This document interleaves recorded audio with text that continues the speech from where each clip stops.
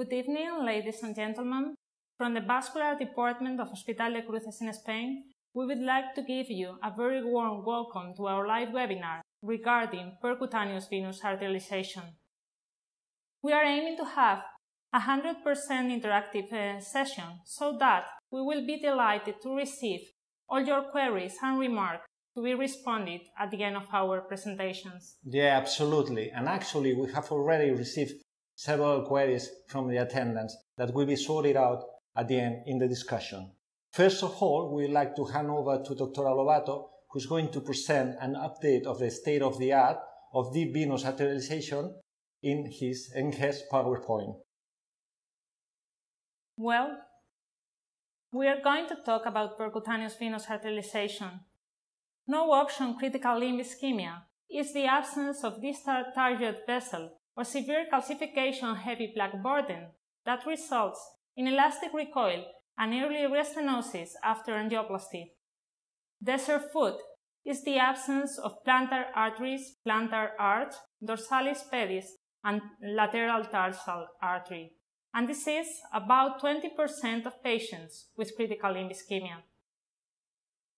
There have been described several bailout alternatives for these no-option critical limb ischemia patients. In this review, and with very low-quality evidence, only a spinal cord stimulation and intermittent compression may reduce the risk of amputation.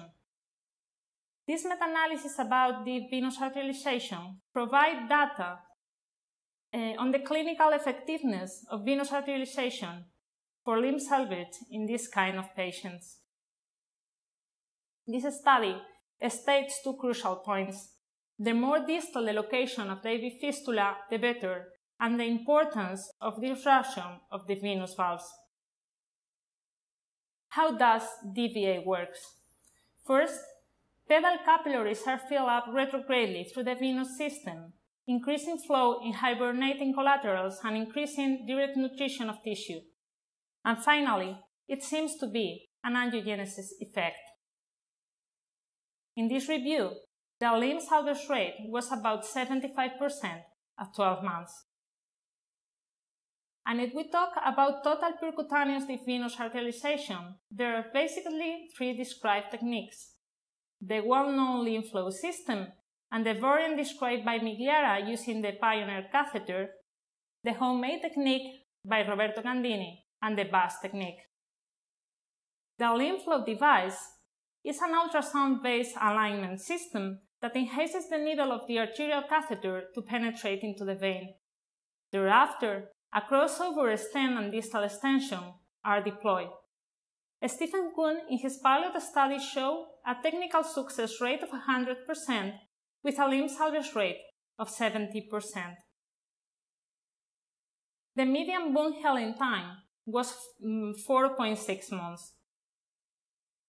The main advantage of the limb flow system is that this is a codified technique with dedicated elements that permits a high technical success rate. The main pitfalls, however, are the high cost and still very low availability. The high profile of the arterial catheter and the needle penetration power should be taken into account, particularly when dealing with small tortuous or calcified vessels. In the maneuver described by Migliara, using the Pioneer catheter, he obtained a high technical success rate of 94% with limb salvage rate of 66%.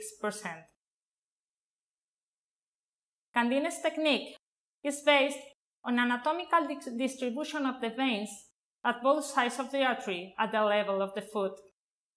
An angled catheter is faced to the arterial wall, and a CTO guide wire is used to access into the vein.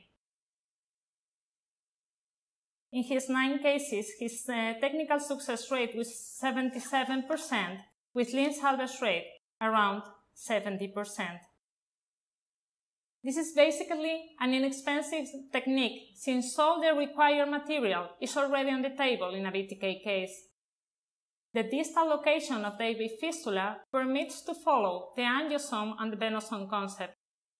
However, the 22 failure rate may still be an issue, and this may be due to the inability to locate the vein and steer the catheter, or either to the inability to penetrate heavily calcified vessels.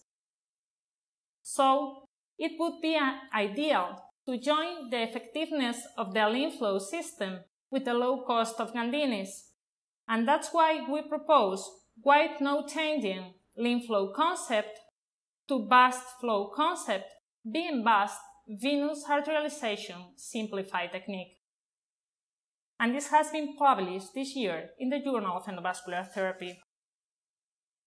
What we do is, after a failed BTK recanalization attempt, we leave the guide wire in place and advance a 3 mm balloon. Then, a distal vein access is gained, and a 5 mm snare advanced through it until it's aligned with the balloon. Then, we'll look for the best projection that overlaps both elements, and thereafter perform an orthogonal view to find out which is the position of the vein with regards to the artery. If the vein is located above the artery, what we call VAS 1, what we do is to puncture the vein passing through the snare up to the balloon.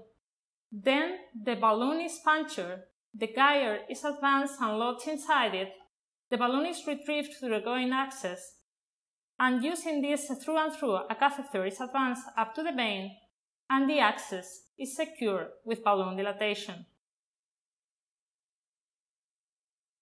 These are clinical images of VAS 1 technique, and as you can see, both elements are clearly distinguished. When the vein is located below the artery, we call it VAS 2, and what we do is piercing the balloon, going to the vein, passing through the snare. Then the snare and the wire is retrieved through the venous axis. A catheter is passed up to the artery, and then the axis is secured again with a balloon dilatation. And these are clinical images of VAS 2 technique with very good result. We can also perform the VAS technique using 2 snares, and this is what we call double snare technique, either for T1 as you can see in this image, or VAS 2. Actually, we currently favor this version since it streamlines the whole procedure. And these are clinical images of VAS 2 technique using 2 snares. In our study published in the Journal of Endovascular Therapy, we performed 5 cases. In one case, once the AV fistula had been already performed, the arterialization could not be finished due to the impairment of the clinical condition of the patient. In the 4 remaining cases, the limb salvage rate was 75%. In one case, as you can see here, we performed a reintervention which consisted in arterial reangioplasty and venous embolization to focus the flow to the foot. The main advantage of the VAS technique is the low cost and universal availability. There is no longer a blind technique since both elements, balloon and snare, are very well distinguished. The technical difficulty is quite low, particularly for operators with minimal experience in retrograde puncture. And it also permits a distal location of the AV fistula compared with lymph flow system. The needle penetration power is remarkably increased, particularly in cases of severe calcification. Moreover, the VAS technique is the only one that offers the possibility to perform the DVA in a distal location or in a proximal one, lymph flow-like. And the key point in venous arterialization is the post-DVA surveillance. You need to have a 360 close follow-up with multidisciplinary wound care and selective debridement in case of access and wet gangrene. And you should be patient to stand the storm. The storm post-DVA with swelling, cyanosis, and distal necrosis. because it takes 6 weeks to see the clinical improvement with granulation tissue and wound healing. And this is an example of typical clinical evolution of the wounds. Following these 6-8 weeks, you need to be expeditious due to the low patency rate to perform in-time tension-free amputation, and it's also crucial to have a very low threshold for reintervention. And what the future holds, we have recently known at Viva 19 the final 6-month outcomes of PROMISE-1 with technical success rate of 97% and amputation-free rate of 74%. Recently, FDA had approval the pivotal study PROMISE-2, which is a multi-center prospective single-arm with a long follow-up of 3 years in 2 countries, US and Japan, and with recruitment of 60 to 120 patients. And now, we will hand over to Dr. Isa, who is going to present a clip of VAS technique in a special location. With this clip, we want to show you that with our technique, one can either perform a fistula in a distal location or in a proximal one.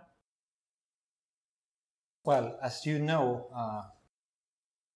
we clearly favor the distal location of the AV fistula, but sometimes in case of recoiling or heavily calcified vessels, we probably need to move over upwards, trying to get the best inflow for our DVA. So this is an example of how to perform a lymph flow-like fistula. This is a diagnostic angio, and you can see that there's a VTK occlusion of the 3 vessels. Definitely there's a heavily calcified type, and nobody can argue that this is not at the forefoot, nothing on the rear or the forefoot. So we get an access to the venous plantar vein. We put a wire over the 21 gauge needle. It's going up parallel to the artery. We place a 4-frame sheath.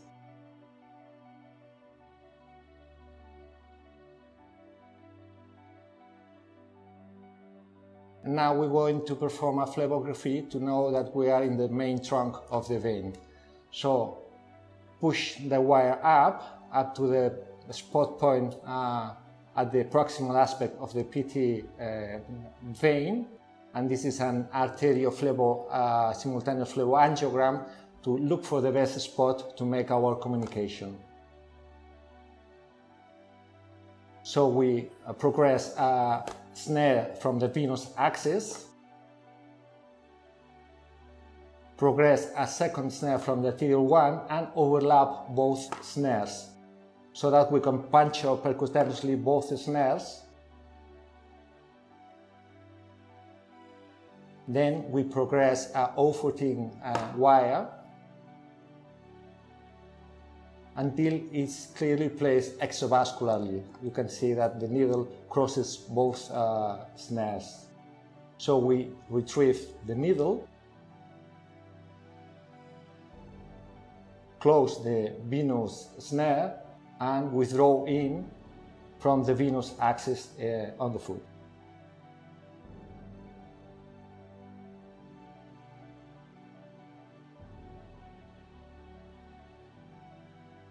We thereafter close the arterial snare and withdraw it up to the level of the groin.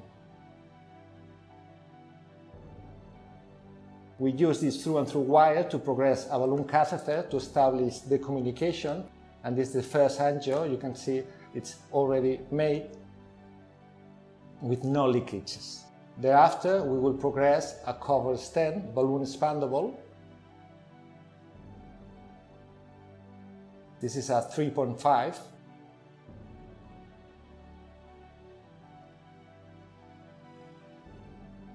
And we're going to flare the venous segment with a 5 mm balloon.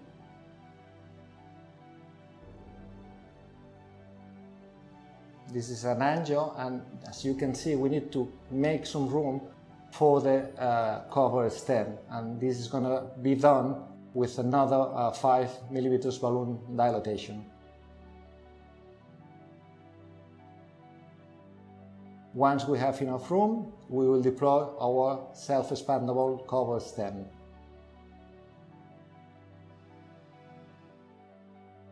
We will perform some balloon angioplasty. And now it's time to get access to the venous plantar arch.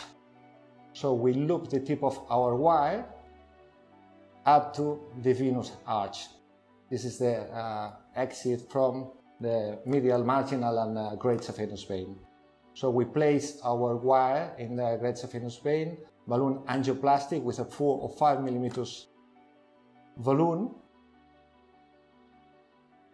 And on the completion, we observe that there was a stop in the contrast, which means probably that there's still a valve, a residual valve obstruction that we will sort out with a cutting balloon, a 3.5 millimeters cutting balloon. We open it and gently retrieve it as a sort of valvulotome, surgical valvulotome.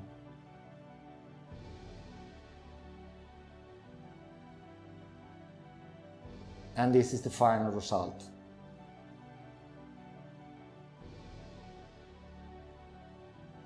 The patent graft and excellent flow to the foot and to the arch.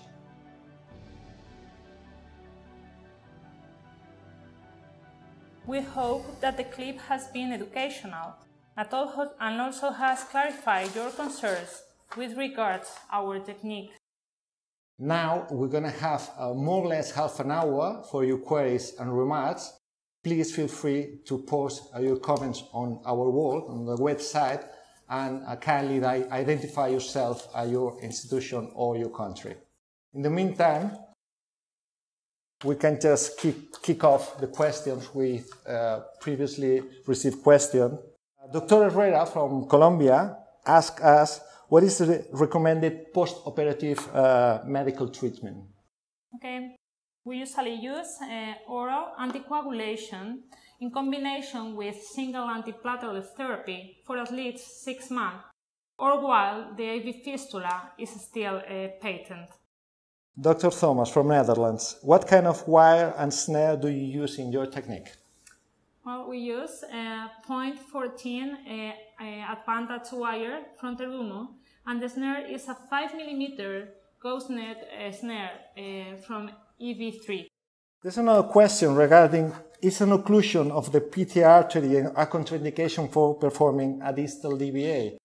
Well, it's a good question, but our answer is no. Definitely what we do in case of stenosis or occlusion of the PT, we balloon them, gain a channel, either intraluminal or subintimal, and once you get your channel up to the heel, drain this channel into the vein.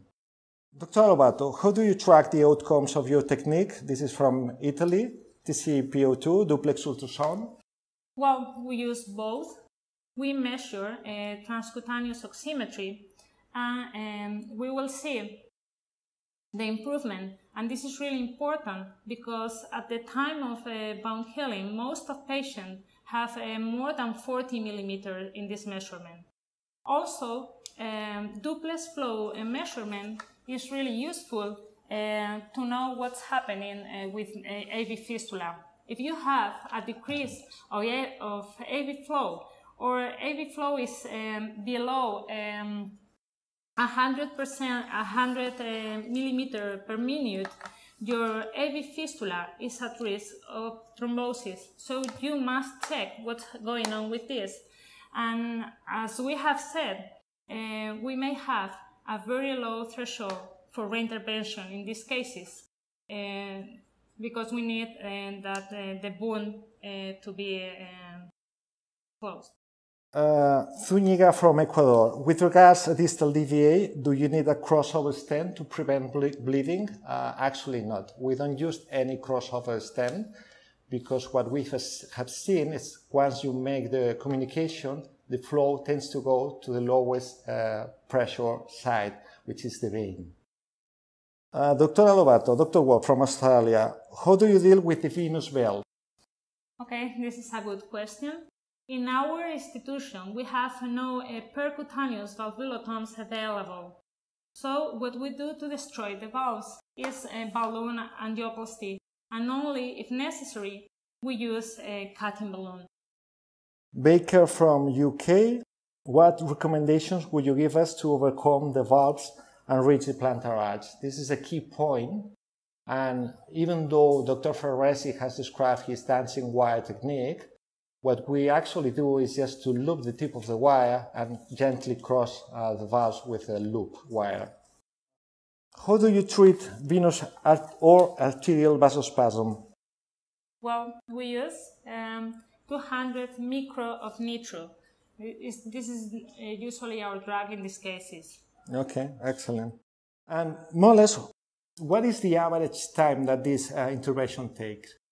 Well, when we started with this technique, it was a little bit longer, but right now it's usually around 2 hours.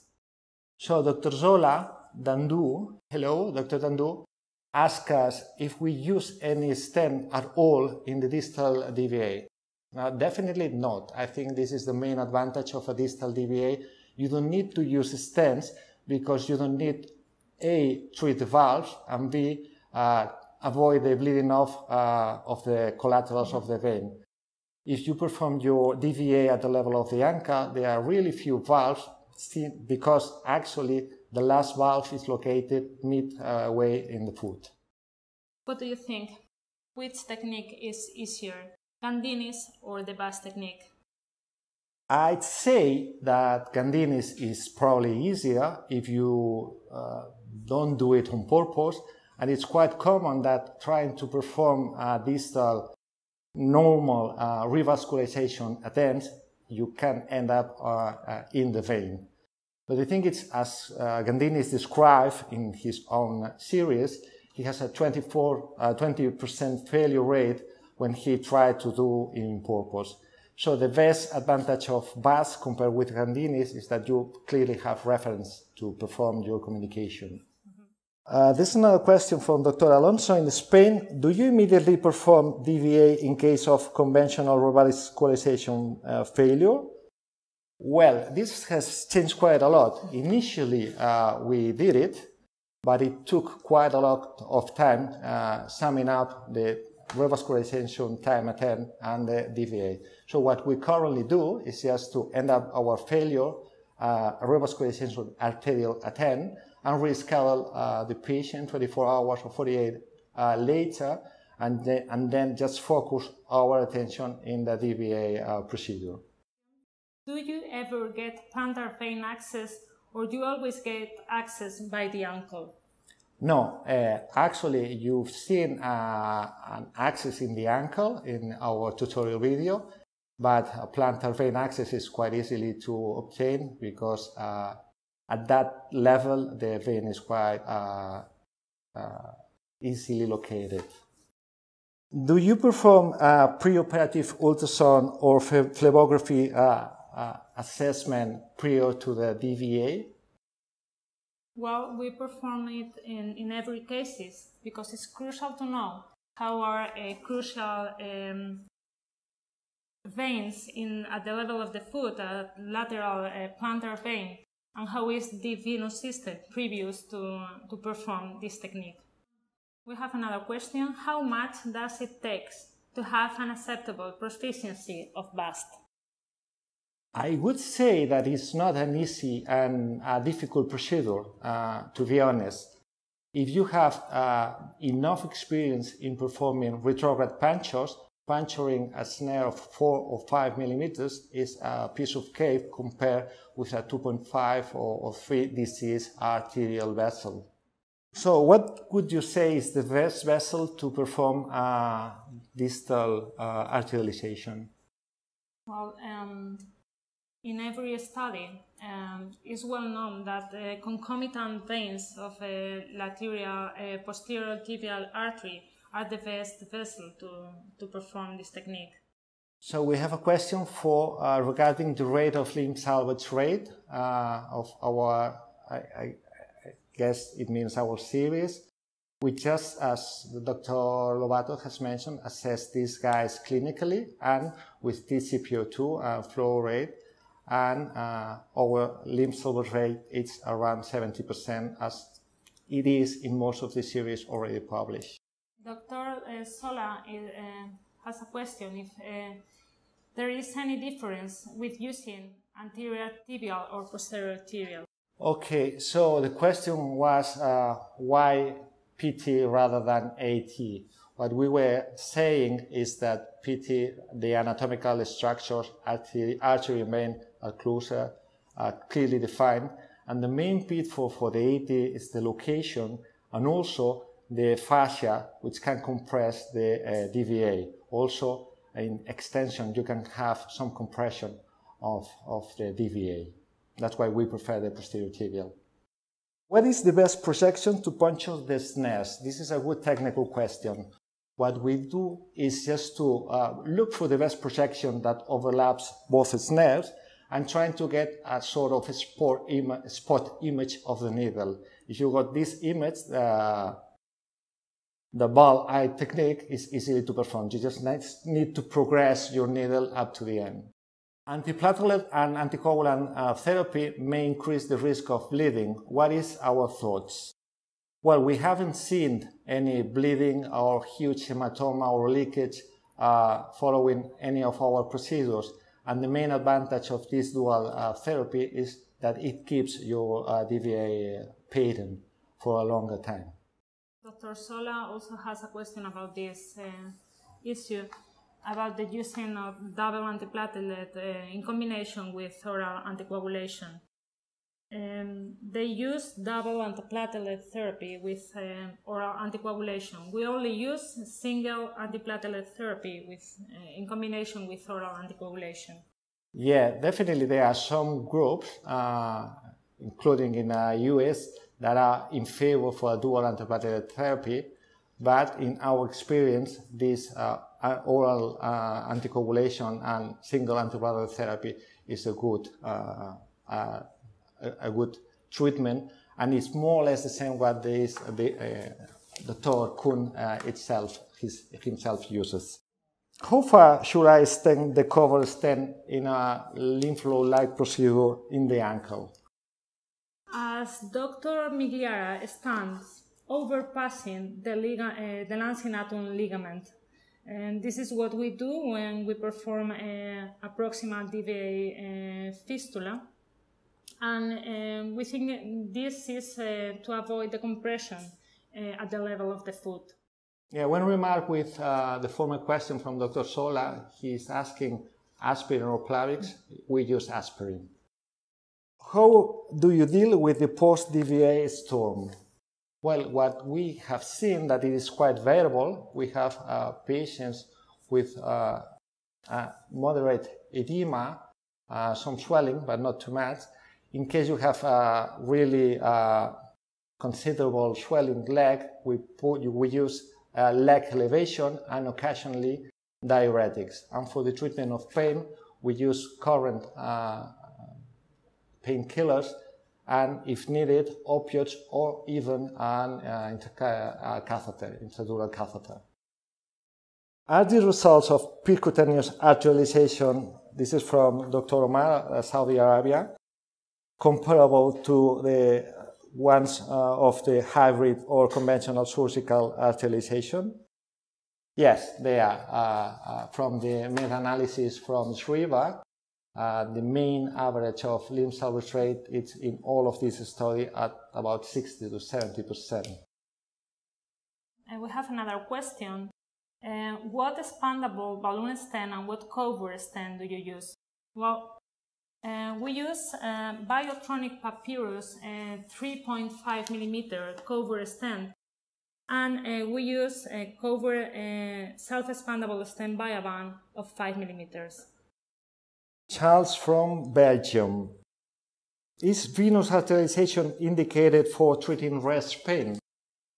Well, in fact, in Stephen Combs' study and the PROMISE study, there are some patients included with rest pain that resolve the rest pain in 48 hours. And this actually is a really good result.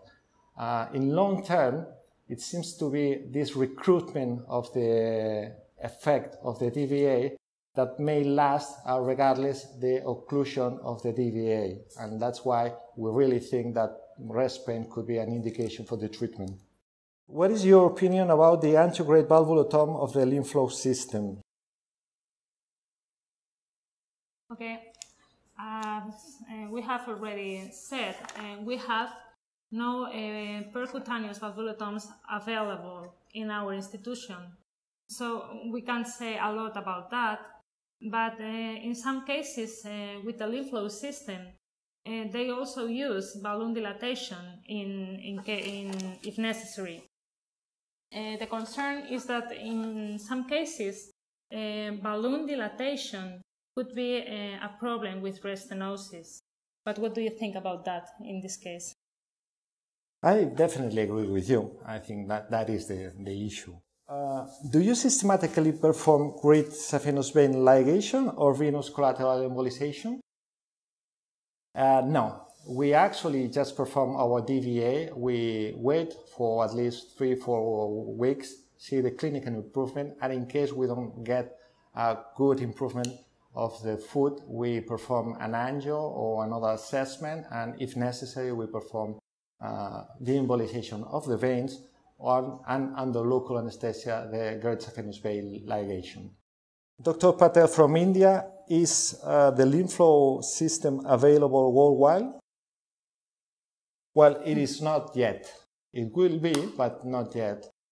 So I think the company is still waiting for the results of the PROMISE 2 trial just to launch it worldwide. Well, Dr. Jimenez from Colombia asked how long is the procedure related in angio-suit time? Well, we have already mentioned initially it took us quite a long time. I would say like 4 hours. But the latest one has just taken us 2 hours. We don't have an angio suite. We perform them in our OR theater. And you don't actually need a really fancy equipment to perform a DVA. In case of DVA occlusion, how do you perform your redos? This is a good point because, and it's the main difference of performing proximal DVA compared with a distal DVA. When we have an occlusion in a distal DVA, we just need to re-PTA as shown. And the fact is that just making your angioplasty, you end up having flow again. On the other hand, if you perform a proximal DVA, you need to make a mechanical thrombectomy using a Rotarex or whatever, extending, if necessary, with a stent. And this tangles quite a lot the procedure and increases the cost of the overall procedure. And when do you wait to perform the digital amputation? Well, actually, you need to be patient. It's already mentioned again. We wait at least 6 to 8 weeks, time enough to get some granulating tissue, and it's the time needed for the veins to arterialize themselves.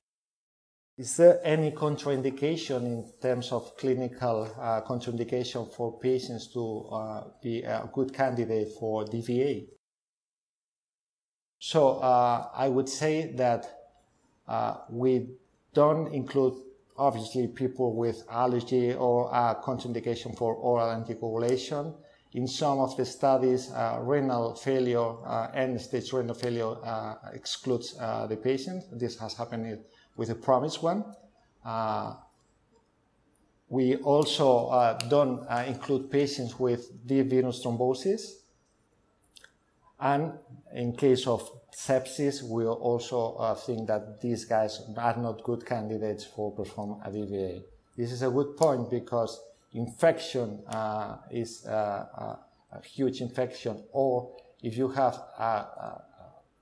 exposure of the calcaneus, I wouldn't perform a DVA in that sort of patients. Do you use another medical treatments associated with your procedure in order to improve wound healing? No, actually not. We don't use stem cell therapy. We don't use prostanoids.